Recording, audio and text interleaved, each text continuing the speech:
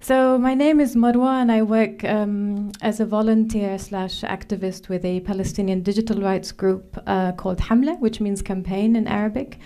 And we have been documenting and researching into human rights or digital rights violations that are taking place in Palestine and Israel. And one of the most recent case studies or work that we're looking into is the use of predictive policing by Israel, which is rather a sensitive issue given that there isn't a lot that we know about this subject. I promise I won't go into politics, maybe just a little bit, to explain the context in which this predictive policing system has developed and how it's used and what are the human rights and digital rights implications of it. So it starts in October 2015. There was a surge in violence in Israel and the occupied Palestinian territories where there was a new trend of a rise of lone wolf attacks where young Palestinians, and mostly teenagers, would go and commit violent attacks against Israeli citizens or Israeli security officers, and that instigated another cycle of violence. These young people were not affiliated with any political group. They were not part of an armed cell. There was no sort of political leadership behind them or organization. They just took matters in their own hands and spontaneously decided that they want to do something. And as a result, for this, let's say, new trend of violence, Israel or the government of Israel blamed social media companies for the incitement to violence online. And so they blamed companies, and namely Facebook, for hosting and facilitating terrorism and incitement to violence. And so in September 2016, some Israeli officials said that there's a special agreement between Facebook and the government to monitor and try to tackle online incitement, something which Facebook actually denied in a forum that we've organized at Hamla in Ramallah in the West Bank. They said that there is no special agreements and that the Facebook standards apply to everybody. And they deal with all kind of requests from governments the same way. So they have to be, they have to take down content if there's enough evidence that they're actually insightful. However, experience speaks differently because right after a delegation from Facebook visited Israel and met with Israeli officials, a number of accounts belonging to Palestinian journalists and two media outlets with millions of followers were immediately suspended. So Palestinians and activists got online and started a campaign under the hashtag of Facebook Censors Palestine. And after that, Facebook apologized and said that was just a mistake. And so the accounts were restored. So aside from trying to pressure social media companies, the Israeli military intelligence started sweeping and mining social media accounts to try to look for early warning signs. And so since October 2015, which is the start of the violence, we have documented around 800 cases of young Palestinians arrested simply because they posted something on Facebook. And they have been put under administrative detention, which means that you are detained without any legal process. So you don't have a trial, there's no charge. And in most cases, these people are detained for 4 to 6 months. And when that period is over, then it gets renewed again. In some of the lawyers that follow up on these cases, they said when there was a charge, the charge was incitement to violence through social media. Some cases, the evidence was not presented because it was a state secret or it was an intelligence secret, and therefore they cannot disclose that evidence. Or some of the detainees said that they were shown screenshots of their Facebook posts, and they were interrogated and charged with incitement based on that. I mean, some of the stories, there are so many examples. I mean, there are 800 cases, right? But some of the stories and examples is the story of Tamara, which is a 14-year-old Palestinian girl from East Jerusalem who was arrested in the middle of the night from her home because she wrote on Facebook something like, "Please forgive me." And that could be directed at, I don't know, her boyfriend or her family or some teenage drama stuff. But according to the Israeli military intelligence, it kind of grabbed their attention because they interpreted that she is about to go and carry out an attack. Another prominent case is the case of the Palestinian poet Darin Tatour. She's still actually under house arrest. Same story. Her home was ransacked by the security forces, and she was detained from her house in the middle of the night because, as a poet, she posted a video in which she expresses her anger at the murder of Palestinian children, and that was enough to get her arrested and again accused of incitement. But obviously, it's a clear case of a violation of freedom of expression online. Now she's banned from using the internet, she's under house arrest, and she's forced to wear an electronic, I don't know what you call these, bracelets.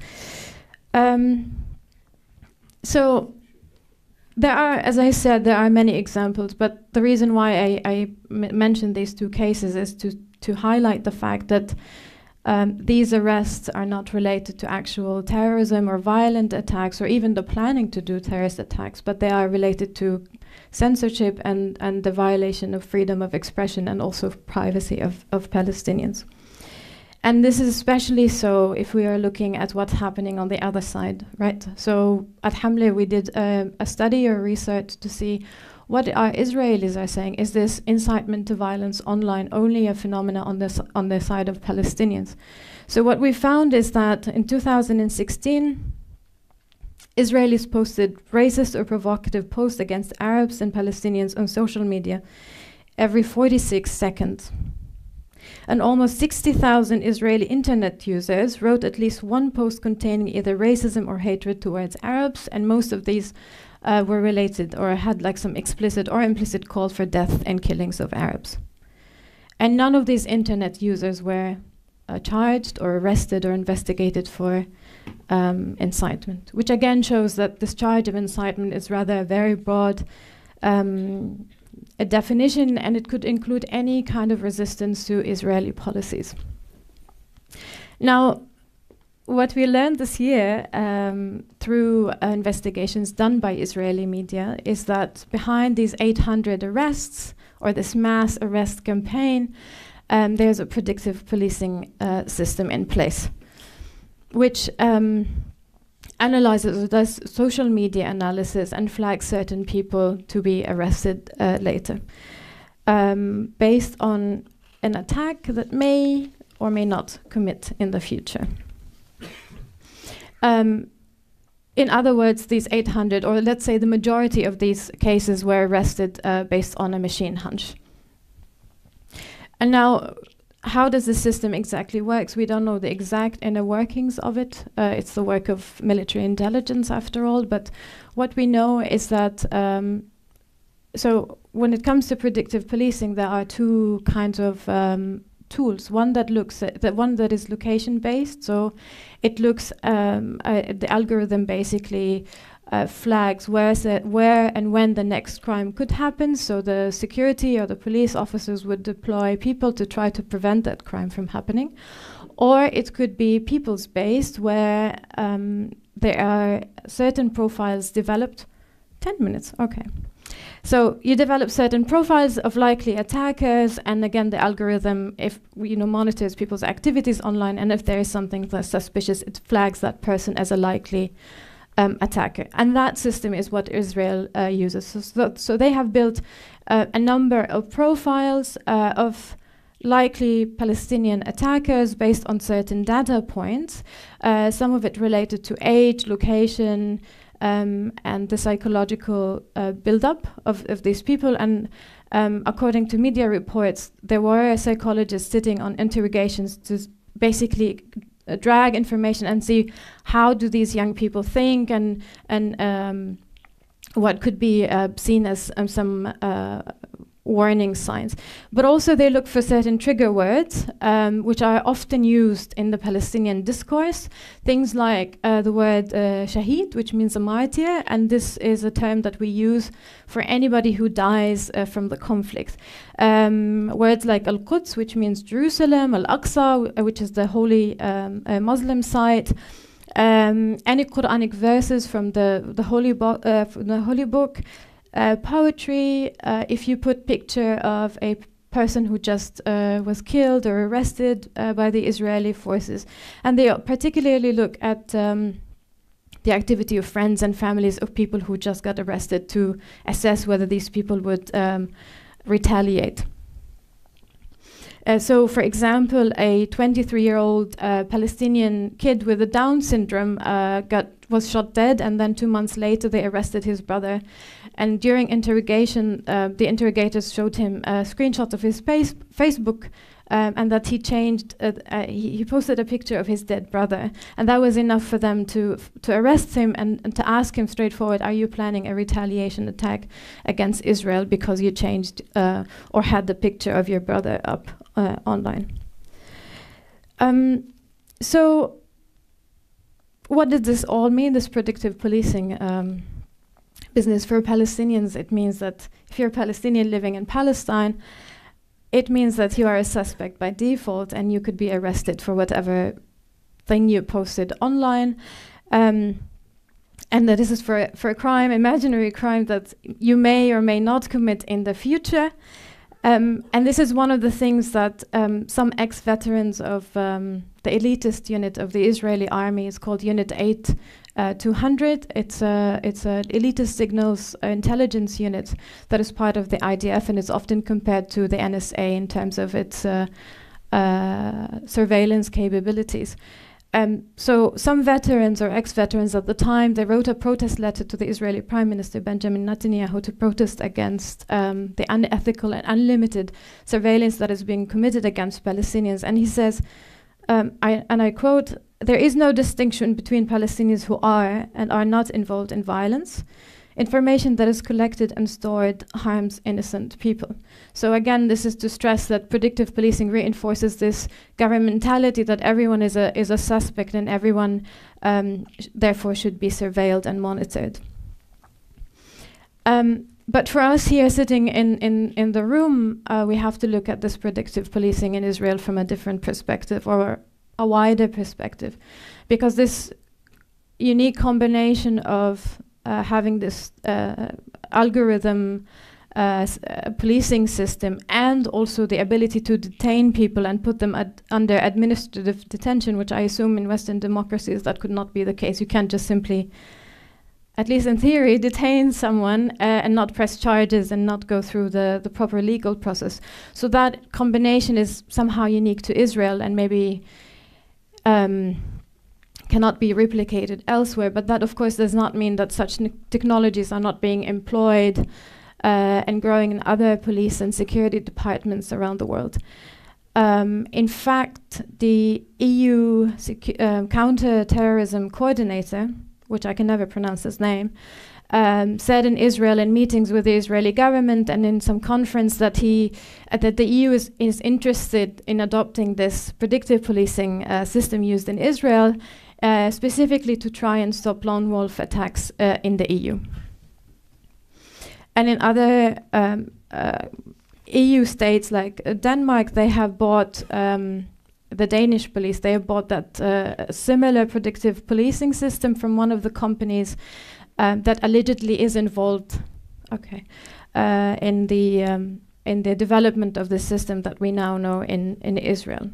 And only recently, like 2 months ago, the UK, there was some reports in the Independent that there is a delegation going from the UK government to Israel to exactly cooperate on predictive policing systems after the recent attack on London Bridge. So again, they want to look at how to stop lone wolf attacks by monitoring social media and doing social media analysis. And of course, that is not a surprise, given that Israel is a leader in exporting cyber arms, cybersecurity, surveillance technologies around the world. And I think the reason behind this prominence is the revolving door between its army and the technology sectors. So some of the leading Israeli companies that export surveillance technologies or cyber arms, cyber security products, they were founded by ex-veterans of that unit, the Unit 8-200.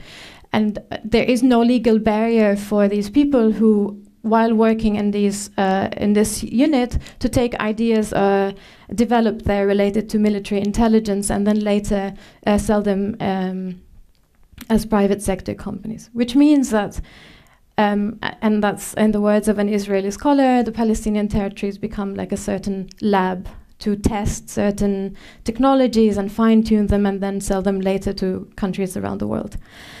And then, of course, the Israeli government and other governments justify the use of predictive policing by saying that it drops crime rates or it's effective in stopping terrorism. But I think that these claims, just exactly like the systems that they support, they lack statistical evidence. So a lot of the research that was done on the effectiveness of predictive policing show no backing whatsoever that they are indeed effective. So one of the studies, or actually two, done by the Rand Corporation in the US, they tried to look at the use of predictive policing systems in certain US communities, and they found that they neither reduce crime nor they increase public safety. And there was another research done by, it's called the Human Rights Data Analysis Group, to look at how predictive policing recycles existing biases, something that Maya just discussed. They looked at, they used algorithm and tested in Oakland, US on drug crimes data, and they found out that the algorithm was telling them to go exclusively to areas where there are only Black residents and low-income residents. So I guess, and I'm ending here now, the argument whether predictive policing is effective or not is not what we need to think about. I think predictive policing changes the traditional logic behind law enforcement, which means that if you committed a crime or you're planning to commit a crime and there's hard enough substantial evidence to arrest you, then you're prosecuted. But I think we really need to stop and think very hard about systems that changes this logic, and you might get arrested and prosecuted based on a crime that you may or may not commit in the future. Thank you very much.